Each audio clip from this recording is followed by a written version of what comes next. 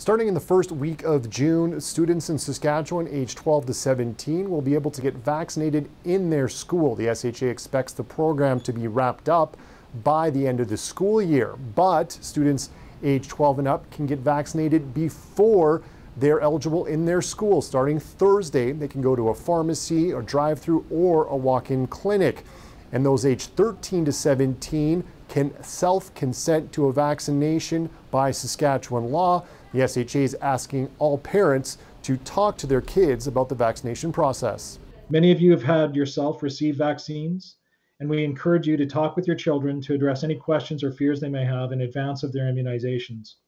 Celebrate with your kids when they say yes to COVID immunization and choose to protect themselves, their family, and our province, and joining hundreds of thousands of other Saskatchewan residents who've already rolled up their sleeves. The knock-on effect of these school clinics means the SHA will not be offering appointment clinics during the month of June. They'll transfer that over to pharmacies, but they'll still run their walk-in and drive-through clinics. On second doses, we got an update on that as well.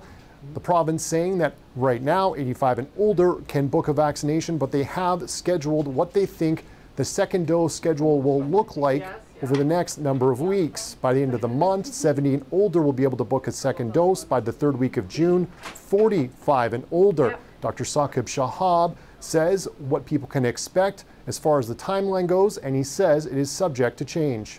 Currently, second dose will start at 13 weeks, but that timeline can get compressed safely, and as over May, June, you may be getting second doses at 8 weeks, for example. And then in July, you can get your second doses as soon as 3 weeks for Pfizer and as soon as 4 weeks from Moderna. As for the 72,000 people expecting a second dose of AstraZeneca, Shahab says he expects that all of those people will be able to get AstraZeneca for a second dose. And he says, unlike the other two approved vaccines, the time between a first and second dose is longer, 12 weeks being the ideal duration for full protection from the AstraZeneca vaccine. Adam Hunter, CBC News, Regina.